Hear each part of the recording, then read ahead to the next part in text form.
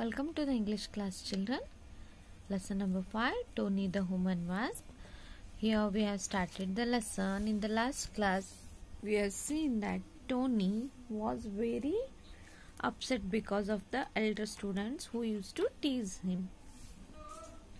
While going home, he went to the park and sat there. He just saw a wasp. Okay, how it is wandering and flying among the roses bushes. Then he thought an idea in his mind. How wasp is making frightened to others with its sting. I would also have to plan for a sting to make these elder boys to stay away from me. Okay, he had planned something. So let us see what he had planned. The next day, Tony seemed like a new boy. No longer did he walk with his gaze on the ground, nor did he look away when people spoke to him. He was confident, ready to face up to anyone. He set his mind on his new role of frightening people, and on his back he carried a backpack full of stings. Stings mean, children? Here, stings means he had his many ideas in his bag, in his mind actually. The boy who stole his packed lunch that day ate an extremely hot sausage sandwich. The sausage was so spicy that he ended up crying and coughing. Never again did he want to eat anything belonging to Tony. Another boy wanted to hit Tony, but this time Tony didn't run away. From memory, he told him the phone number of his parents, his teacher, and the boy's own mother. If you hit me, they will all find out and you will be feeling sorry for what you did. Tony told him, looking at the boy so determinedly and bravely that the boy felt him alone. Another bully wanted to take Tony's color pencil. Instead of giving them in fear, Tony gave the boy a small card written by the policeman he knew. If it read, "If you rob this boy, I will come after you and I will even lock you up."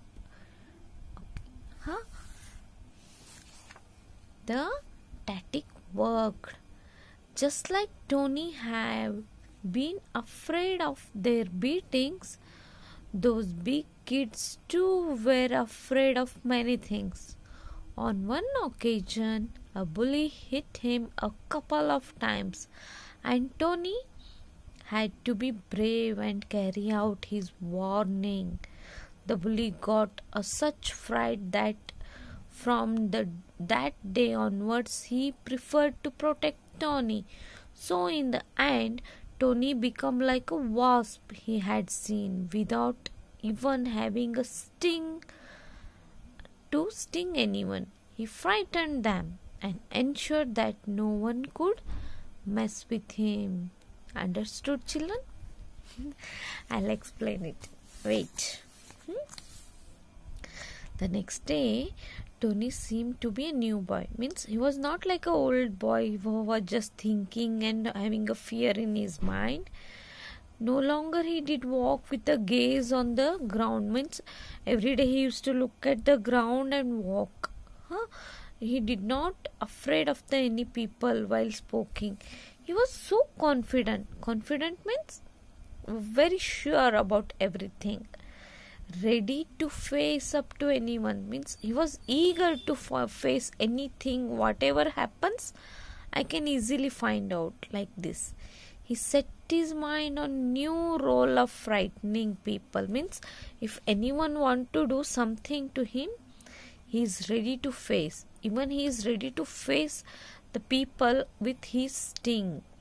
As he carried his backpack full of stings, means he's having full of ideas in his mind. The boy who stole his packed lunch that day ate an extremely hot sausage.